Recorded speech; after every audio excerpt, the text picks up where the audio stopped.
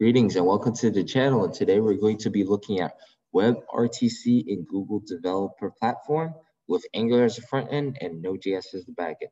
Please like, share, and subscribe, and most importantly, reach out to me in the comments section for any assistance when you're doing these labs. Also, a link to the lab will be posted in the video description, as well as a link to social media in the video description. Right, so webRTC is another badge in Google Developer Platform. Amazing stuff that I was able to learn. So ultimately, webRTC turns your laptop, it turns your web apps, they turn them into full-blown cellular devices in terms of FaceTime, in terms of texting communication, that and the third. And this lab, we're going to take a look at how we go about getting it done. So what you want to do is you want to start the Angular app, right, by downloading it through this link and then installing the dependencies and running it like so, as well as you want to set up the Node.js backend. Usually I do Python on this channel, but it's actually, the backend is actually very simple. So I'm just going to leave it as a challenge to set that up in Python and definitely make pull requests on GitHub so I can see that work, or leave links in the comment section, right? So first things first, we want to stream from our webcam, and the basis of WebRTC is to start out with the feature, and this is what I recommend the future of web design, right? When we want to provide an API, it shouldn't be built in with all the extra specifications, right? It should provide that singular feature of what we're trying to achieve, and WebRTC is simply, once again, making sure that we end up having a video, we end up allowing our laptops or allowing the web app to work as a cell phone, or a feature of the web app to work as a cell phone, right? So before we continue, I just wanted to a little aside on object destructuring, right? So I'm going to copy and paste this to see it better like so. And you're kind of seeing that we have a massive object destruction taking place, and right, you're taking advantage of some ES6, concepts, right? Because with WebRTC, right, there's going to be a lot that is involved, right, into making sure that RTC peer connection, which really, you know, the connections that takes place, they're known as RTC peers.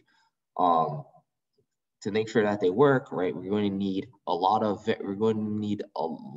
data held in variables, and then we're going to need a lot of methods coming back, right, so that we can, so as we start to build out the feature in our application, right, there's going to be increasing complexity, right, and for these methods that we return here, like, these are all methods.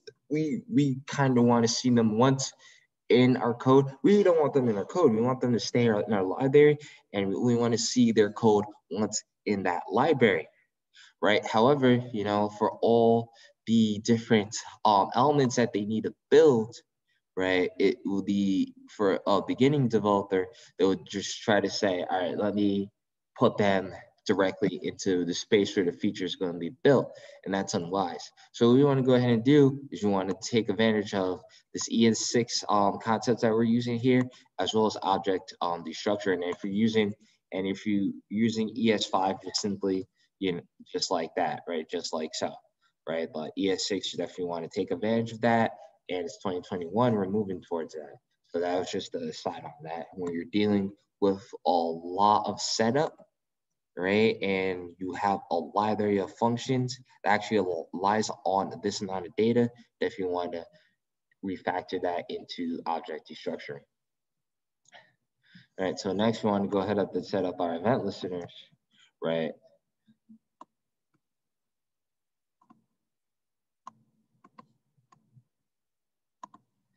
Right, and now we want to provide, right, event listeners, right, to start the app, right, as well as to make a call, to the remote peer, which is on the same tab as the local connection,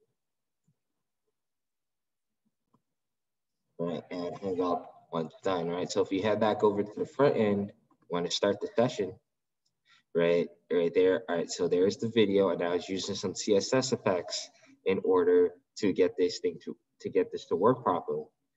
Now, we want to go ahead and call like so, right? We're able to call the remote peer as so, right? And this is happening on the same tab. However, the point for webRTC is to provide the feature, and then you continue, right, to make it happen, to provide a server, try to provide a service in order to get one web tab on one computer to connect to the same app on another computer, right? And now, definitely the most important part is how we get the webcam, right? And we want to take advantage of navigator media devices, get user media. And this is very, very important, right? This is very like the most important part of this lab. If you don't walk away with anything, walk away with this. This is how we gain access to the webcam, all right? And if you want to provide for that, once you have that webcam access, right, we are getting a media stream here, and we're going to attach it to the local video, which is that video element that we see here, right? It's media stream, right? And instead of having an empty video pane, right, we're going to get that media stream. All right, so that's just the overview of really how media streams work with RTC. Right, so next we're going to look at the RTC data channel, right? And then this is just like reiterating, want to provide that feature, and then you build on top of it. So what we're having is that we're just using webRTC once again to send data, any form of data, right? There's media here, now we're going to be able to send text, right? And it's very simple, right? Very simple what's going on here. Definitely want to take a look at create connection before we continue, right? So create connection, right? And Control J, open this up, right? And then we see that what we provide for is we need RTC peer connections, right? We don't have any servers yet, right? So this is going to be like a self-to-self app, right? But we need that RTC peer. And what happens when we have RTC peer is that we use ICE. Say for example, right, when we want to connect to another computer to another instance, right, from another computer, what we have is ICE.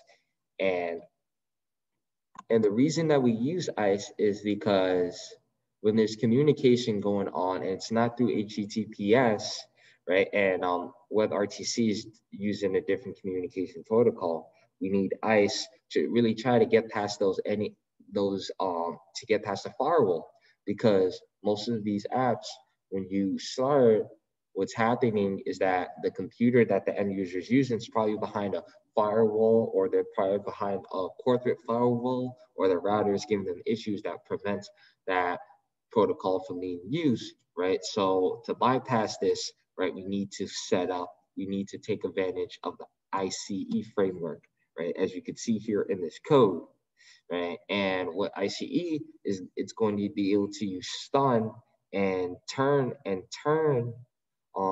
protocols in order to try to make that connection, right? And it's going to take advantage of those turn relay servers in order, once it's able to find a connection, right, to make sure that that connection is taking the best path between each other, that there's less hops when it comes to that data transfer. All right, so this is an overview, and definitely more resources will be in the resources tab to understand.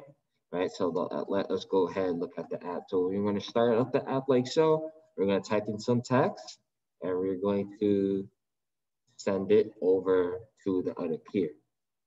Right, more messages. Right, you see it on the other side.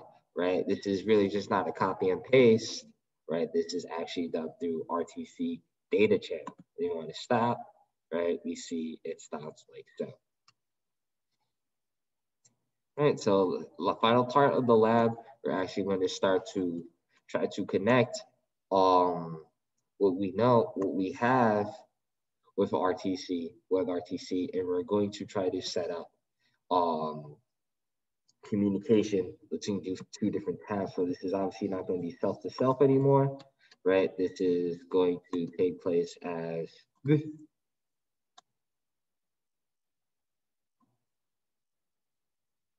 a real communication as we see in the world. Right. So what we have is what we want to take a look at is at index.js, and what we need for webRTC to work is a signaling service, right? So we need a signaling client on the front end and a signaling back end coming from the server, so that the two sessions, right, can find each other and join the same room, right? And this is what in here we're using the socket IO library. I'm going to go ahead and take advantage of that.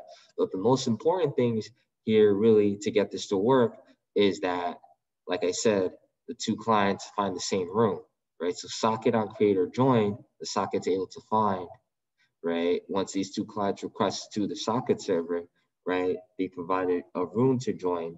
And now that RTC connection is able to start with the data provided, with the metadata provided from the socket server. Right, so what we're going to go ahead and do is we're going to initialize the objects like so.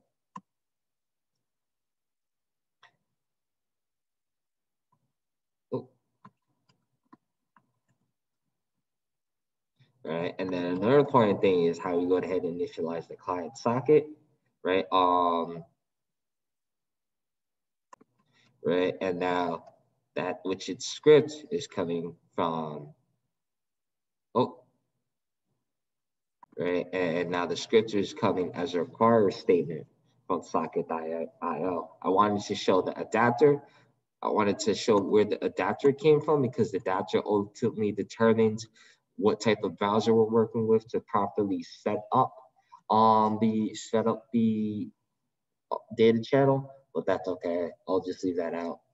And definitely we're just taking advantage of that require. So usually, you know, in Angular, what we have is ES6 imports, as you can see at the top of this directive. But here I just wanted to use require so that like you could just see how I'm able to set up the socket, right? So this is actually returns a function, right? And then we want to provide the URL for the server, as you can see here, which is running on port 88, like so. Right? And now we have these sockets connected. So that's how we're able to connect sockets, right, to set up our signaling service, right? And be able to solve the infrastructure from the server side. So we're going to be able to see the signaling infrastructure from the client side. First things first, we want to go ahead and set up the functionality, the event logic.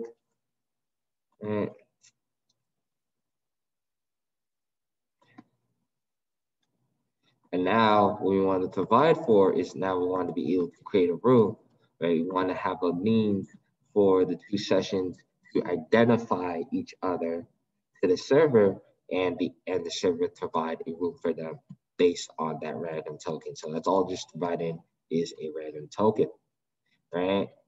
And now what we want to do is we want to actually provide for the client side, just us, the client side set up for a socket, so we could go ahead and speak to the server. And right, the 3 important things that we need, right? We need to be able to set, need to say that we have a room ready. We need to know that that's the case from the server, right? We need to be able to know that we're able to join that room, or there's a room already available that we're able to join, or if that room is full and we're going to have to wait for another room, like so. Right, and now what we want to go ahead and do is we want to be able to join a room like so, right? We send it over to the socket as we saw on the server, create a join that actually manages the steps in order for the two clients to find each other, right? And provide a room for each, right? So now what we have in the third tab, right? We have another video and we wanted another communication. So what we're going to do is we're going to copy this exact URL, right? Open up the new tab like so. Go over to the bottom, and now we, even though it doesn't seem to be the case, right? There is actually an RTC peer connection using that signaling service, right? In order for communication to take place. So now they notice each other. As you can see, these buttons are activated. So I'm going to go ahead and snap, right? And I send like so, right? So this photo gets sent over to the first end user, if you're going to see in our incoming photos, right? Right, so I'm going to take a bunch of photos, snap and send,